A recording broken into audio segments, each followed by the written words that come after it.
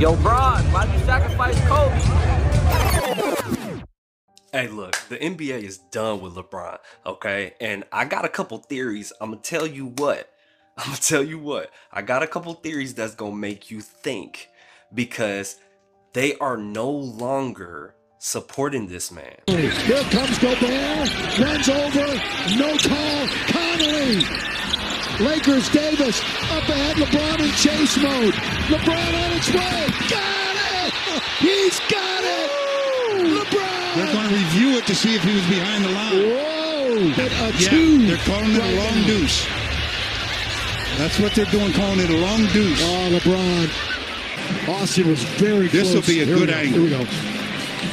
He's behind the line. Oh, I don't know. When he turns his foot a little bit, his toe hit the line. Yeah, that might be a good call. As he was going sideways, he was okay. Yeah. But when he turned to square that shoulder up a bit, yeah, smart the basketball. on the floor stands, 2-point field goal. Oh, there it is.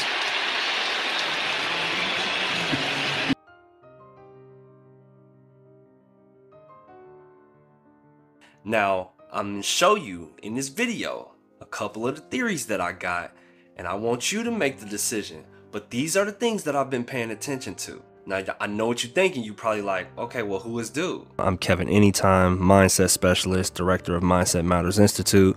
On this channel, we talk about all things that involve your mindset, because what your mind is set on will dictate your future.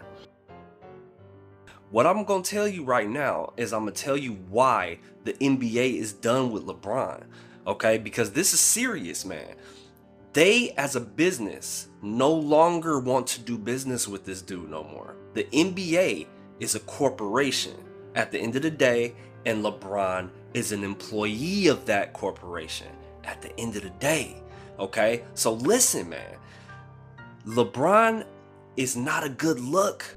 We done with LeBron D. Look at this, man. Watch this. Check this out, man. Look at this. Look. Oh, okay. He got fouled. What is he doing? This man big trash, man. Come on, man. What? Look, everybody confused. What? That hurt? You gotta be kidding me. Not in Gotham. That's part of the problem, okay? He doesn't make the game attractive. That's part of the problem. Nobody's standing in line for LeBron James shoes. Nah, I bought those at the Flemington outlets and I rolled my ankle every time I played on them. Not in Gotham. And now the theories that I got that's gonna help to support this is gonna make you think. They got Luka scoring 70. They got Embiid scoring 70. Like that week or in the span of 2 weeks or something like that. And I'm like, what is going on? Like, obviously the NBA is improving, players are getting better, blah, blah, blah, right? But listen, that was a message. That was a signal to say this. We don't care about points no more. Anybody can score given the amount of opportunities that you give them, okay? And that's not to discount LeBron's 40,000 points. Now, if you want to check out that previous video, why I said it doesn't mean anything, all of this is going to correlate. I'm going to actually come out with another video after this one that's going to bring everything all together. And it's going to help to show LeBron, hopefully if he see this, how he can actually become the greatest player of all time. But for this specifically, again, let's look at what just happened, okay? Just recently, a few months ago, players scored 70 points.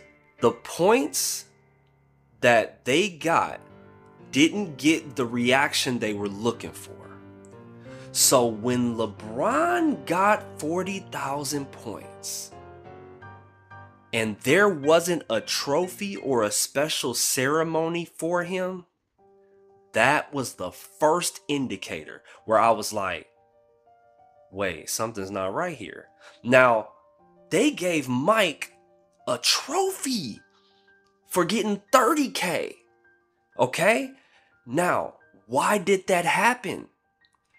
Because he was making the game look great.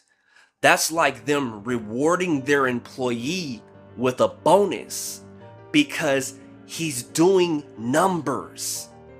They probably in the locker room gave LeBron a pizza party. I'm not even gonna lie to you.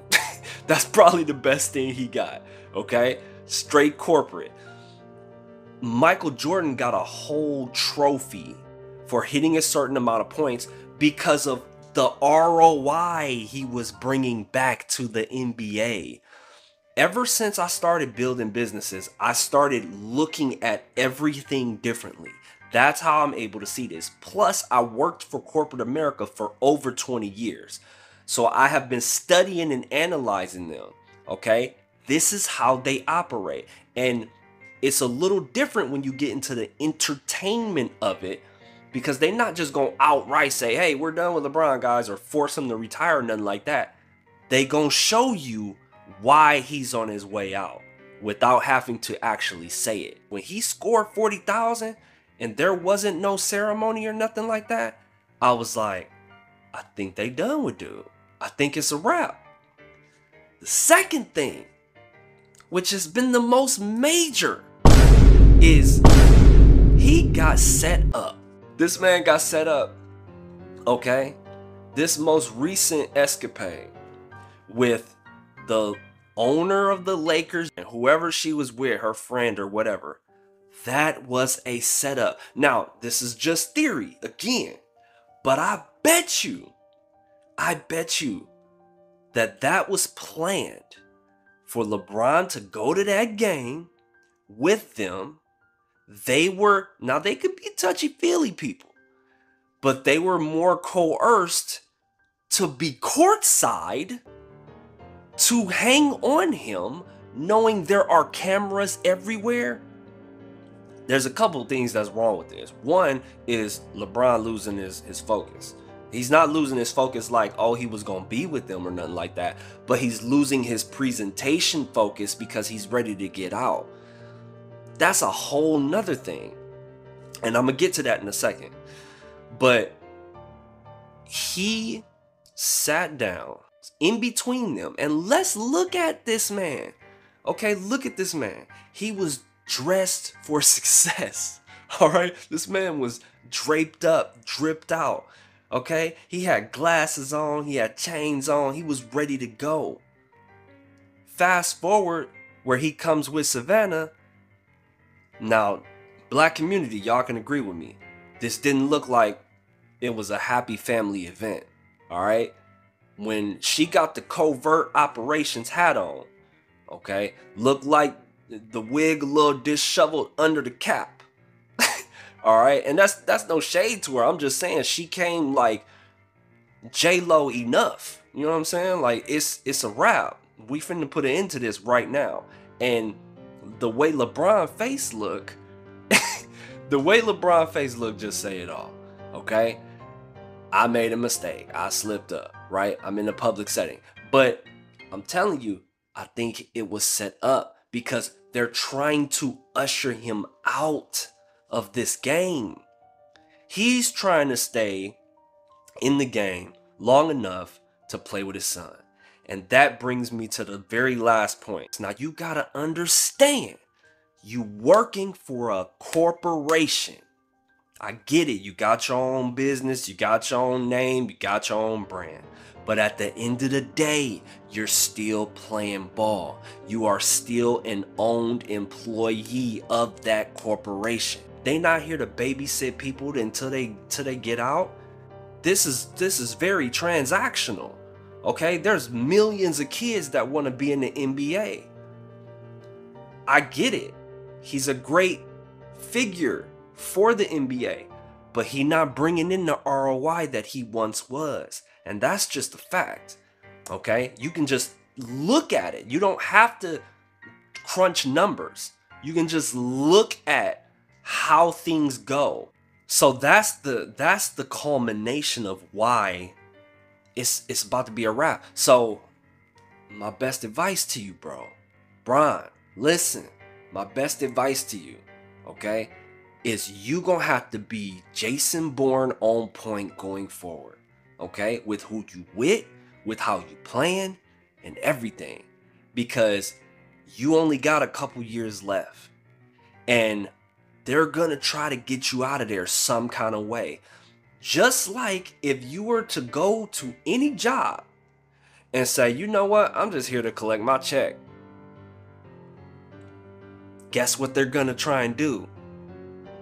Anybody that's working a 9 to 5 right now, know they cannot go into their job and say that, because it's gonna be problems. Okay, you're gonna, and if you don't know that, oh, better believe they're looking for a way to get rid of you. All right, so you better pay attention. You better stay on point going forward too if you already said something like that, because they're gonna try and get rid of you. Okay, but the next thing that I want to help you with, LeBron, listen, is if you want to end this on a good note to where you'll be talked about neck and neck, who's the GOAT all the time, because I mean, realistically right now, if your resume in, it's over. Like, it's a guarantee that Mike is gonna win. And I'm a fan, even though I'm a fan of Mike, I'm a fan of progression. Okay, I want to see people reach their highest potential. That's just, I'm excited. I'm more excited about that than anything. So what you could do for this generation, you'll have to play a little differently. You'll have to play a little differently, but I'm gonna go over that in the next video. So make sure y'all look out for that. Always remember that mindset matters more than anything else. What your mind is set on will dictate your future.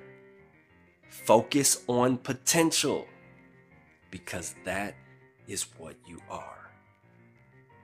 Anytime,